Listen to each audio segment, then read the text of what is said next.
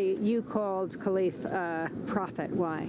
Well, you know, we've seen prophets come in many shapes and forms, and we've seen, you know, sometimes tragedy happens for our prophets, Martin Luther King, and, you know, I believe this young man, his story will save a lot of lives. You know, what was done to him was a huge injustice, and I think people will see his story and realize, like, man, this is going on. This is not like one case that happened. This is happening a lot for people, you know, especially places where I come from, in the boroughs and Marcy projects and Bronx and Brooklyn and all these places. So it's very important, this story.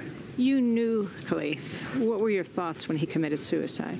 I wouldn't say I knew him. You know, I heard about his story and I reached out to him and I met him, came to my office.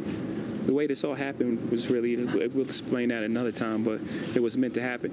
And he came to my office and I just, you know, wanted to see him and tell him that, give him encouragement for what he had just, for those 3 years of his life that he had missed, and, you know, just offer encouragement and anything I could do for him.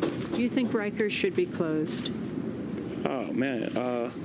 Well, if anything like that is happening, if that happens to one kid, any place that can happen to any kid should be closed. That was Jay-Z.